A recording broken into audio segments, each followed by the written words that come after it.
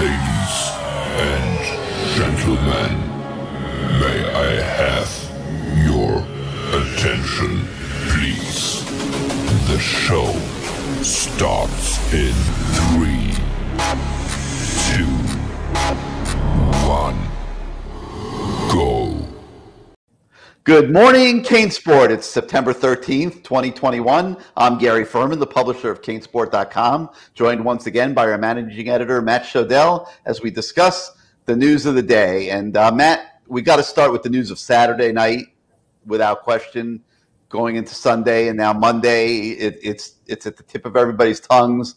Everybody wants to talk about what is wrong with the Miami Hurricanes and why they've come out of the gate so slow this season, why the offense that was supposed to be so good is struggling the way that it is, and what can they do about it in time for Saturday's game against Michigan State. So let's start with the offense. We didn't like what we saw against Alabama, no question. They never really got started in that game.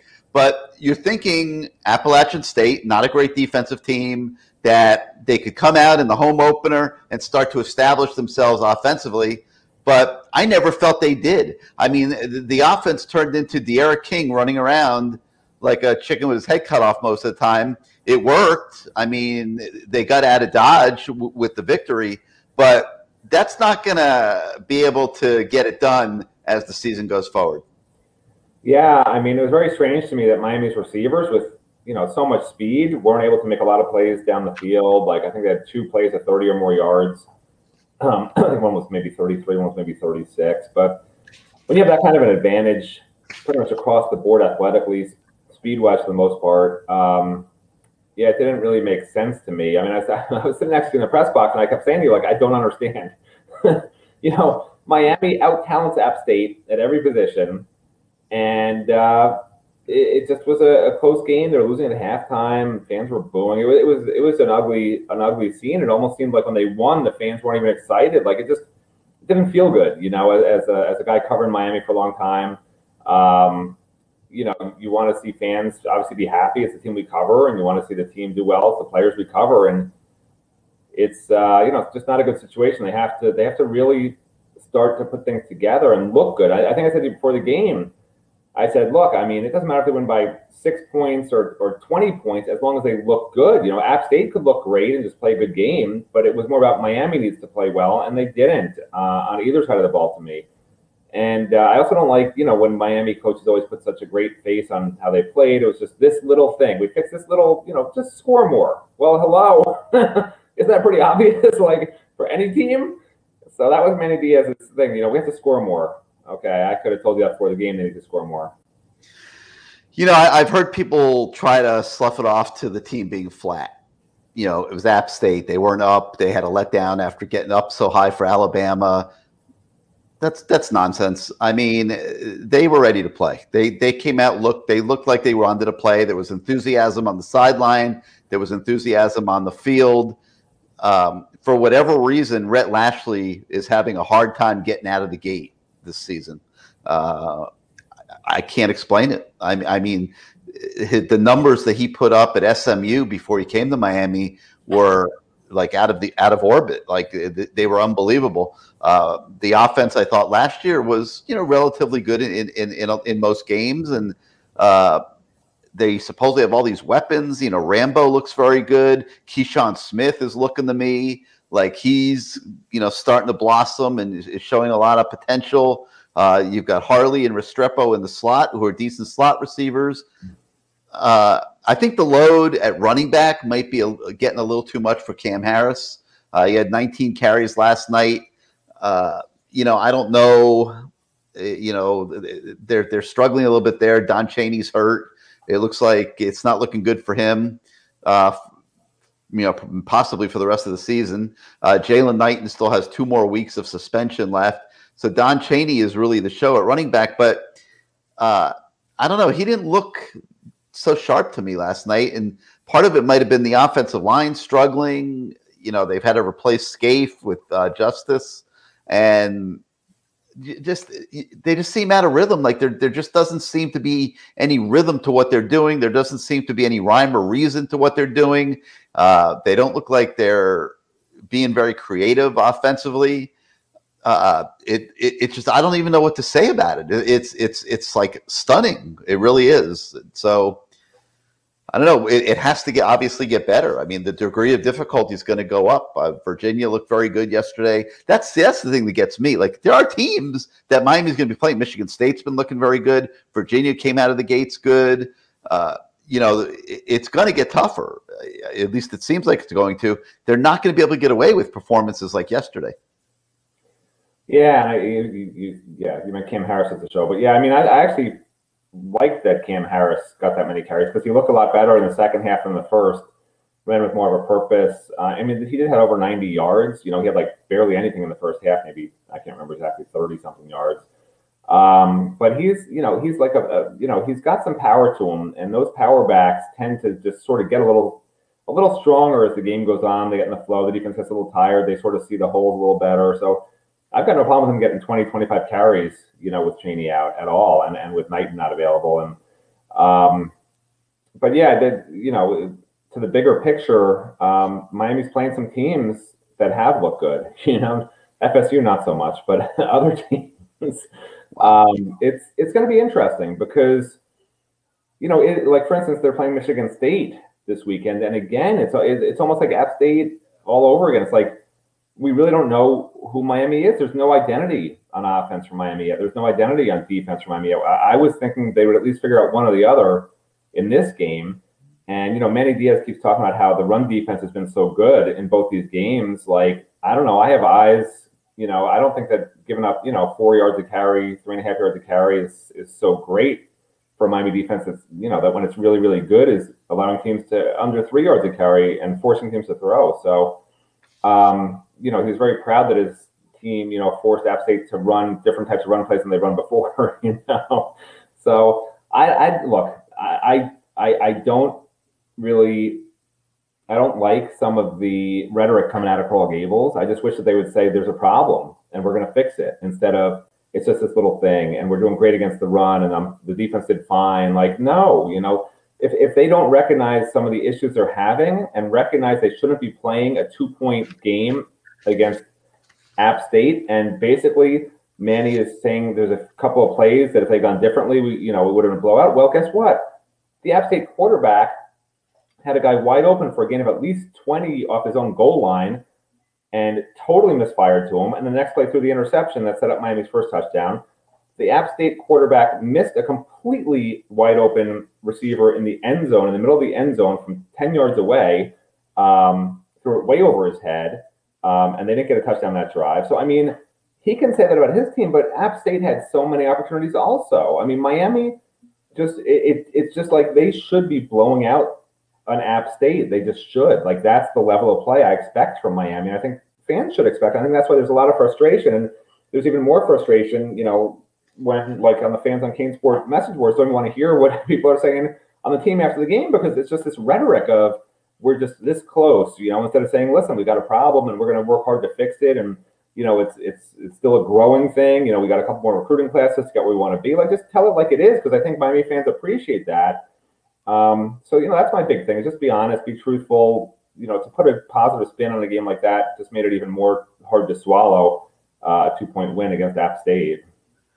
You look at the stat sheet, and it's weird. You're watching that game, and you didn't get the feeling that the defense was having a great day. App State was able to do an awful lot during the course of the game, but they only ended up with 325 yards of offense, which really is not terrible. Conversely, Miami's offense ended up with 375. But to me, they got 100 of them, or 79 net, out of De'Ara King running the ball. De'Ara King running 19 times to me is way too much. I don't understand who thought it was a great idea for him to take that type of pounding in the game last night to run that many times. I sensed he was doing a little bit of it on his own, like, the hell with this. I'm taking this game in my hands. I'm the leader. I'm going to make sure we don't lose. And he was just tucking it and going sometimes. But the quarterback, to me, running 19 times is not conducive to good offense and good rhythm offense and everybody being involved. And I thought the passing game really suffered. The stats aren't horrible because you had a 36-yard diving catch by Keyshawn Smith, and you had that long 33-yard pass up the right sideline to Charleston Rambo. So that made the 200 yards passing look respectable. But play to play last night, the passing game was off. They had a real hard time getting it going. Restrepo had 2 catches, 18 yards. Harley had 5 catches, 27 yards. That's not great. Will Mallory, 3 catches, 16 yards. They're having a hard time getting him going. They tried early in the game to hit him down the middle with a pass. He came open, but the ball was overthrown. Then they never went back to anything like that again. Lashley is going to have to figure out why they're not getting into a rhythm and make some adjustments. And it looked to me, Matt, like the play sheet was very vanilla last night. And we heard a lot of conversation the week before about a lot of mental errors and guys maybe struggling to handle the number of plays that they had in the game plan for Alabama. So they were having a lot of mistakes along the way. And it looked like they tried to simplify it last night. But by simplifying it, I think they made it too vanilla, and they're going to have to find a happy medium because that is not a winning offense that they're running right now. And this team is going to need to rely on its offense when the competition gets tougher. Yeah, I mean, I agree 100%. If it's almost like watching Alabama. I think I felt like they were holding stuff back. They were just running their basic plays. And I felt the same way against App State. Like there was nothing that they really did differently. They said, we're going to do what we do all the time, and we're going to do the same things, and we expect to win that way. But if they could recognize that, maybe they're not as good as they think they are, which I think is fairly obvious to most people right now. Like Rhett Lashley said, he tried to scheme a little bit for Alabama, and, maybe that didn't work or backfire or whatever some people think. But I think you have to do that for some teams. Like you just have to find something particular to that team from 3 years ago or 10 years ago against that coordinator that you saw worked, whatever, with whatever team it was against at that time. That's where people find these things. And then you try it, and you practice it and you practice it, and you rep it, and you try it in the games. And if you find something that works, you keep going back to it at key moments. Like that's how teams upset other teams a lot of times. And, I think Miami needs to do a little bit more of that.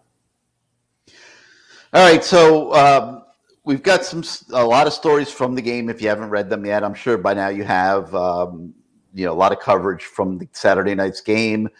We also have our By the Numbers feature, which breaks down every player. It gives you the snap counts, gives you their Pro Football Focus grade for that game. I think you'll find that interesting if you want to see who played well, who didn't. It's not an exact science, but it's pretty good.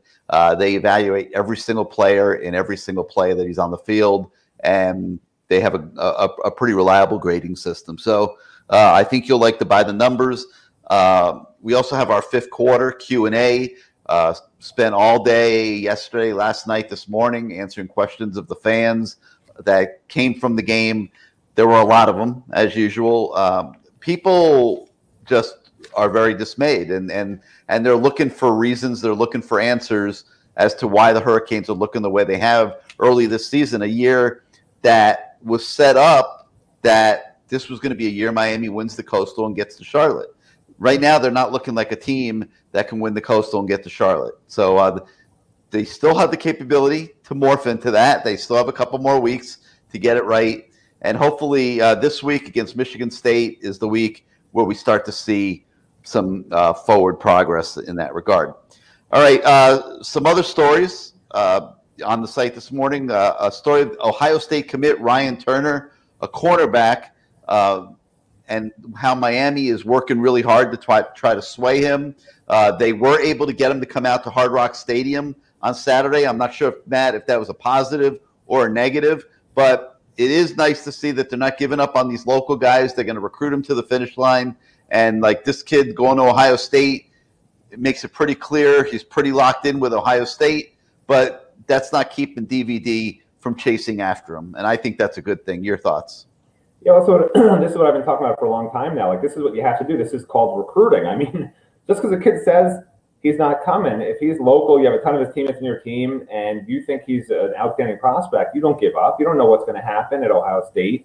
You know, a few months from now, maybe the cornerbacks coach, DB coach will move on to a different level or a different program, and this kid might have maybe they take 3 other cornerback commits or whatever. Yes, stuff happens all the time. But when the kid tells you I'm not coming, and you say, okay, and you move on to your next guy and you stop talking to that guy, you have no chance. So kudos to DVD. I wish every position coach at Miami did the same thing. Like, you identify your top guys, they commit somewhere else. You don't say, oh, screw this guy. He doesn't really want to be a Hurricane.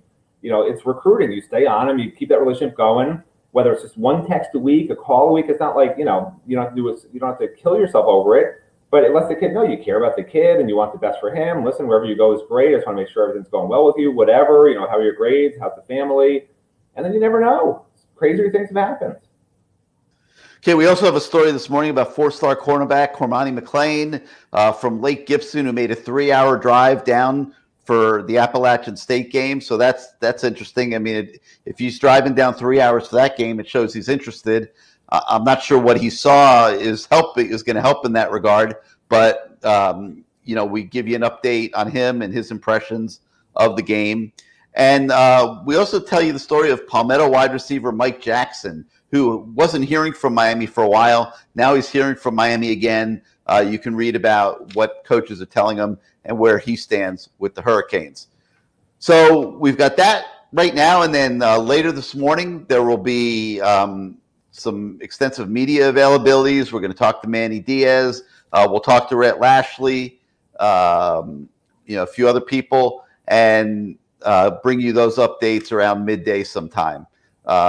Program notes, Tuesday night, we got our CaneSport live show, as always, 8 o'clock Tuesday night. Wednesday night, we've got the Lamar Thomas show, 8 o'clock as well.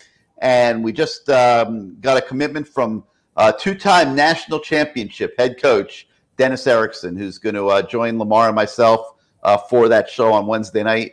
We're very much looking forward to talking to Dennis, catching up, and just getting his overall impressions of what's going on in college football, what's going on at Miami, and maybe give us some insight into the Miami job from the head coach's point of view. And so looking very much forward to that. We'll also have blogs this week with Mike Harley and Tyreek Stevenson, as always, working on some other stuff, some other NIL projects that we're expecting to announce and launch this week. So a lot of things going on at CaneSport.com. We're sorry the team's not playing better, but we hope you're enjoying the coverage. We hope you're enjoying the NIL content that we're able to bring to you that's a little different than years past.